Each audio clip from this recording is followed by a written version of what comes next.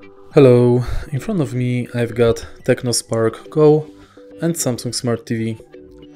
In this video I'll show you how to cast screen from smartphone to TV using YouTube app.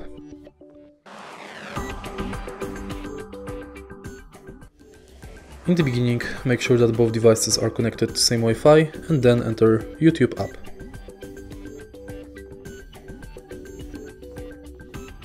Press the screencast button located on the top of the screen and now select your TV.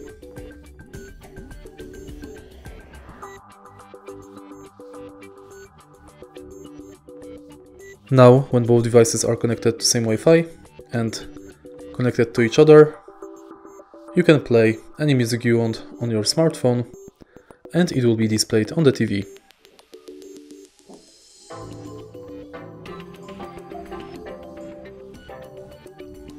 If you want to stop the connection, again press this button and select disconnect.